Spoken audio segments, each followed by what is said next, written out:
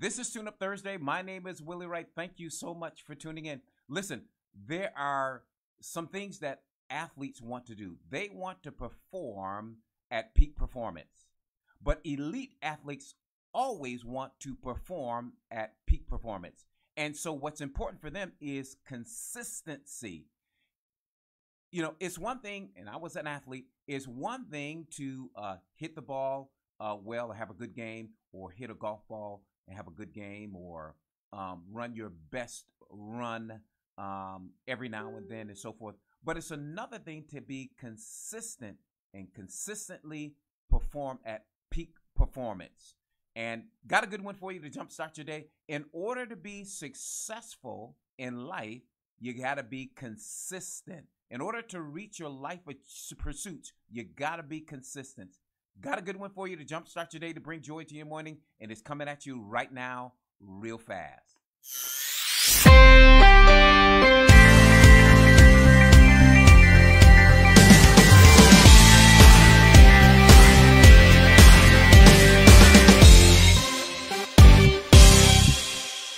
Welcome to our Thursday devotion to jumpstart your day, to bring joy to your morning. My name is Willie Wright. I got a good one for you. We're talking about consistency. Listen, if you want to be successful, there are three key disciplines that you have to reach your life pursuits, to reach your goal. One of them is commitment. We talked about that in our other video on last week. But the other thing is consistency. You want to be successful in life, you want to reach your life pursuits, you gotta get a handle and be good at consistency. So we're going to talk about that today. And here's our text. It's Ecclesiastes chapter 9, verse 11. That's going to jumpstart us. That's going to springboard us off into our devotional thought today. That's Ecclesiastes chapter 9 and verse 11. I'm going to read it in your hearing. This is what it says. And this is Solomon speaking. He says, I saw under the sun that the race is not to the swift, and the battle is not to the warrior, and neither is bread to the wise, nor wealth to the discerning, nor favor to men of ability, for time and chance overtakes them all.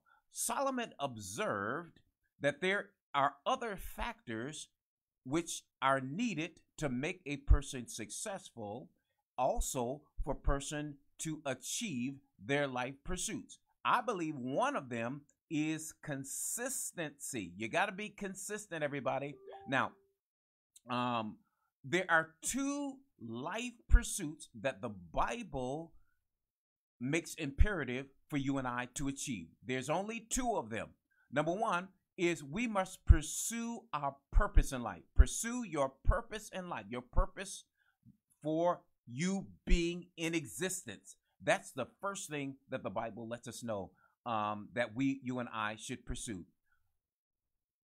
According to the Bible, the Creator has a plan, and of course, if there's a plan, there is a purpose. One of my favorite texts is Jeremiah chapter 29, 11. This is what it says. For I know the plans that I have for you, declares the Lord.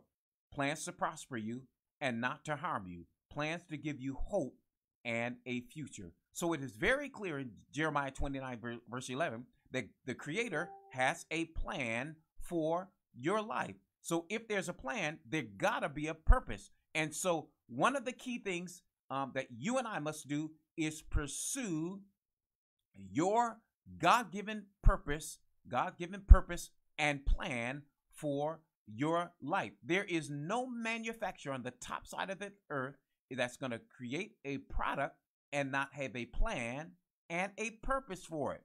So the Creator has a plan and purpose for your life. That's the first thing that you ought to pursue in life. The second thing is that you must pursue eternal life. That's the two things: your purpose for living, your existence, and you must pursue eternal life. In fact, in the Bible, it lets us know before I go there, I want to give you some examples of that. Jeremiah and Isaiah testifies to the fact that the Creator had a plan for their lives. And I can imagine that God has a plan for you and our lives. In Jeremiah chapter 1 and verse 5, this is what it says. Before I formed you in the womb, I knew you. Before you were born, I set you apart. I appointed you as a prophet to the nations. That's Jeremiah talking. Now listen to what Isaiah says in Isaiah 49, verse 1. He says, listen to me. Before I was born, the Lord called me. From my mother's womb, he has spoken my name. Incredible, everybody. Incredible. So Isaiah says, listen, God has a plan for your life, just like he had a plan for my life. And what I've discovered is that every purpose and plan that God has for each individual is always a big plan. It's bigger than life. You study the life of Joshua. Sorry about that.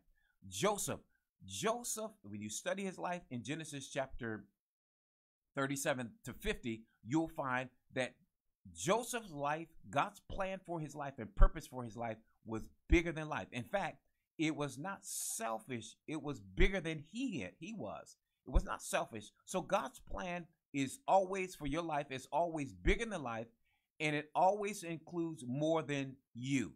It also includes others. And look at the life of Joseph. You'll find that to be true. So the second thing is eternal life. Pursue eternal life. That should be your number one thing, to pursue eternal life. Those are the two things that you must pursue in your life: eternal life and your purpose for your existence in this life. This is what the Bible says in Matthew 6 and verse 3. It says, but seek ye first the kingdom of God. That's what it says. Matthew chapter 6, verse 33. Those are the two pursuits that you must have.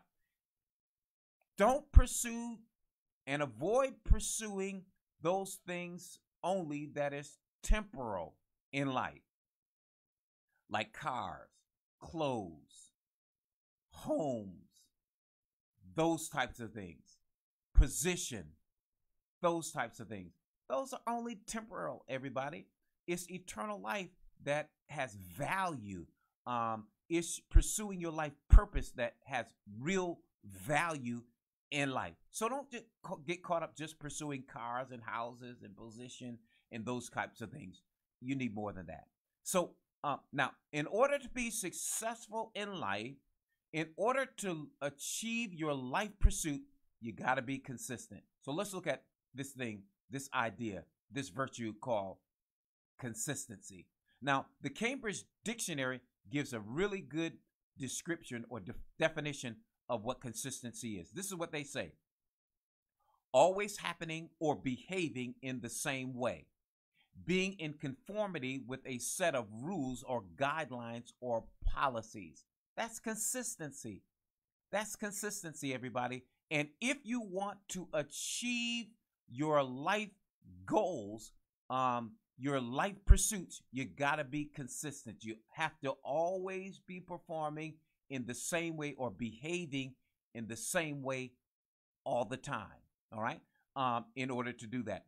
In the 1980s, in the early part of 1990s, the word consistency was really at its peak. But as we moved toward the 2000s, it began to drop. That gives me the indication that people are not as consistent as they used to be.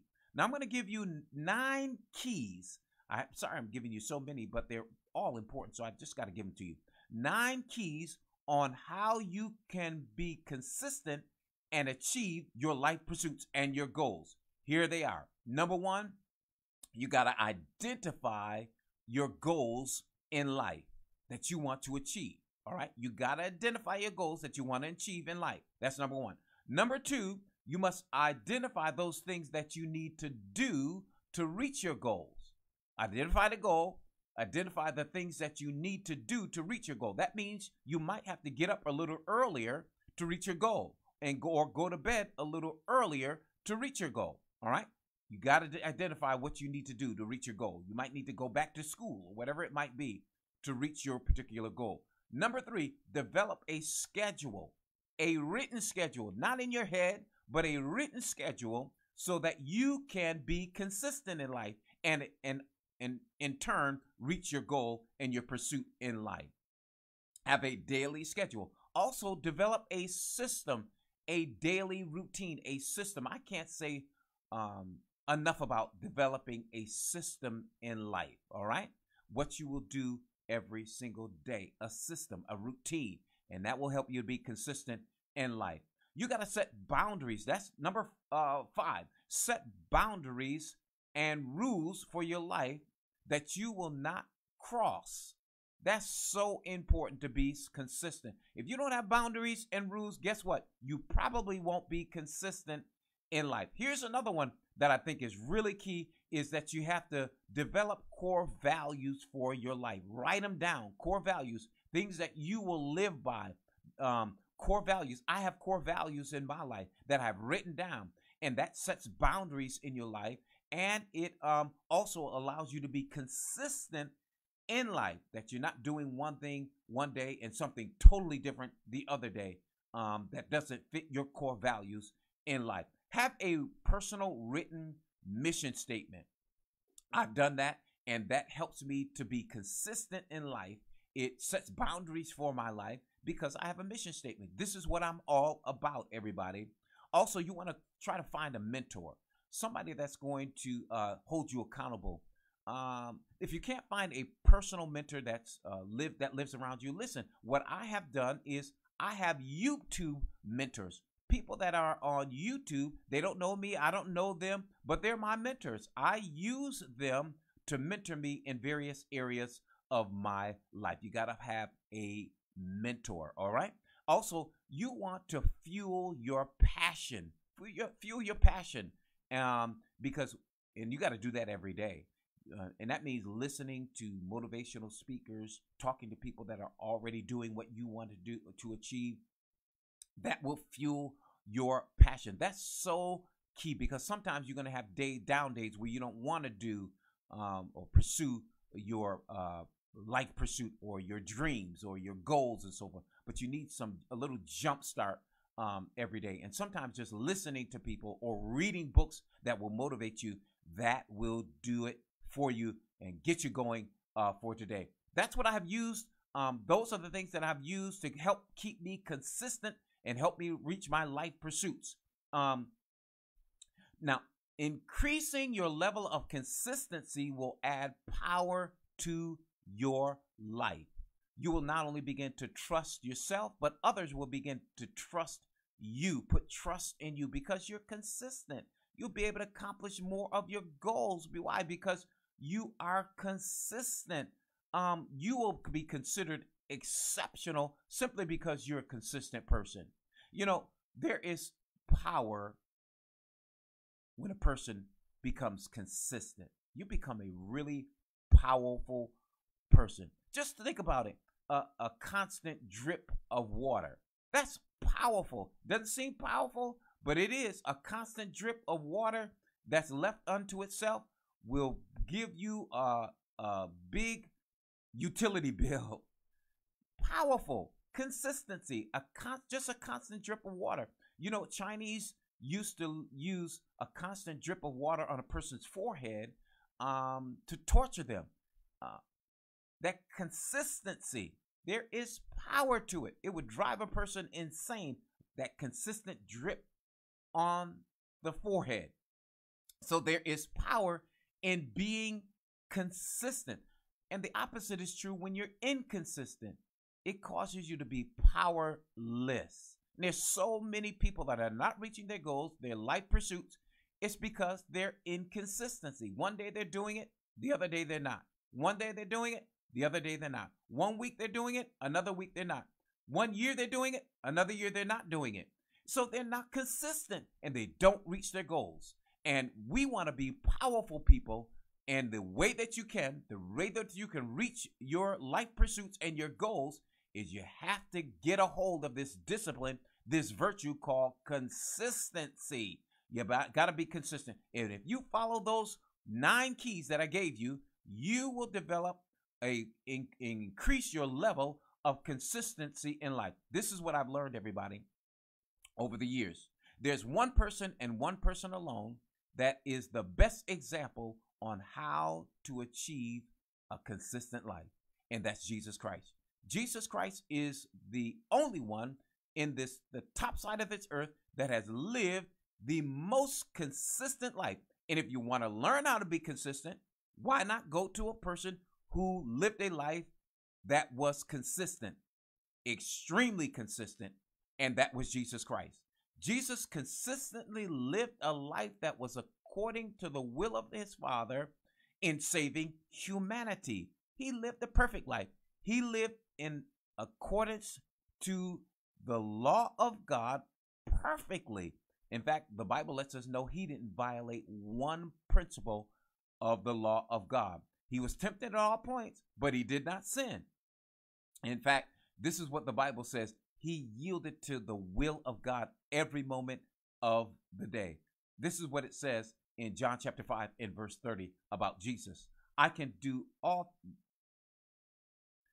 nothing on my own initiative. This is what Jesus is saying.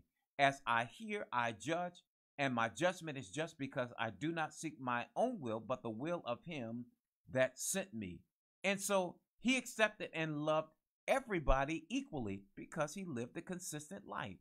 He accepted the rich and the poor. He accepted and loved equally men and women, his friends and his enemies. Why? Because Jesus lived a consistent life. And that same consistent life that Jesus lived, you can live too. There is power available to you, just like Jesus had power to live a consistent life.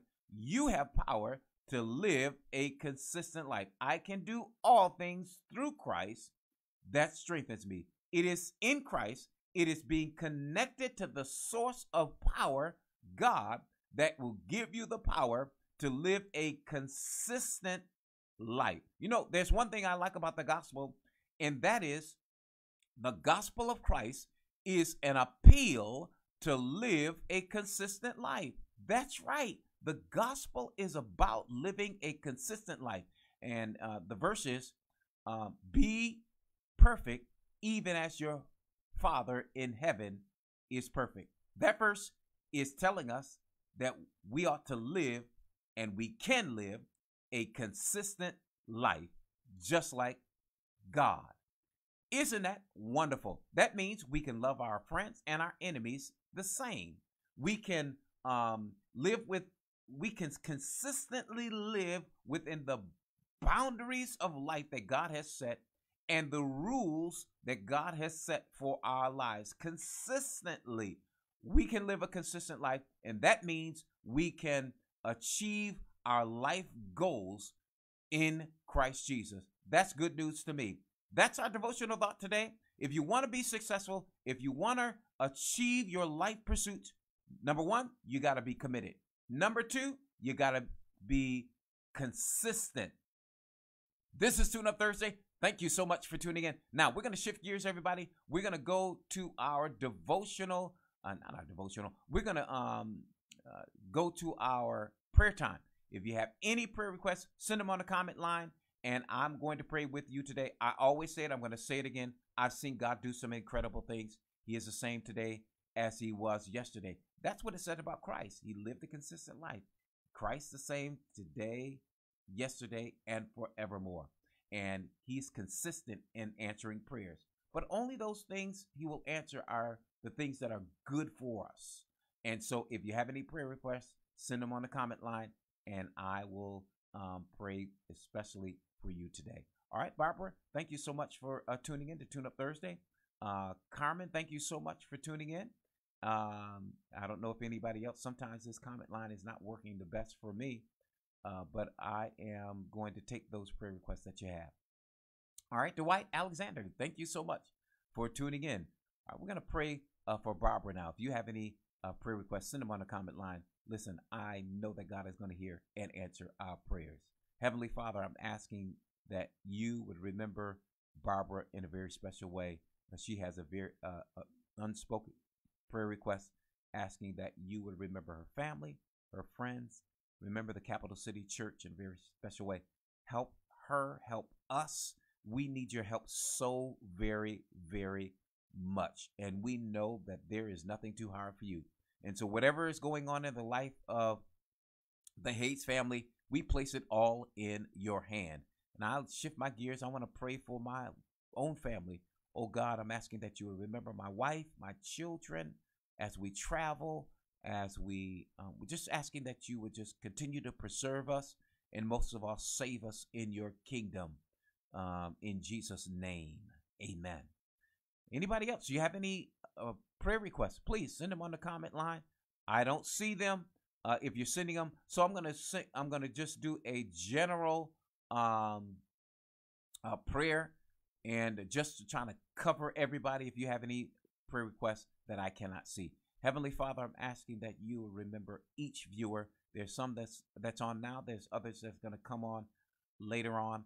I'm asking you, Lord, that you would just touch them in a very special way. Whatever their prayer request is, we're asking that you would answer it according to your will, that is, which is best for them, and that will bring glory and honor to your name, whether it be finances, whether it be health, whether it be relationships, whatever it might be, whether it be decision making, asking that you would remember them, that you would answer their prayer requests according to your will. Thank you, oh God, for Tune Up Thursday. Thank you for jump-starting our day today. In Jesus' name, amen and amen. Thank you again. Thank you, Janet, for coming on. Janet Weeks, thank you for coming on. And please, need you to share this on your timeline. Hit the like button. Those things are so very important. Listen, check out my YouTube channel. It's Thetuneup. Check it out. Subscribe to my YouTube channel.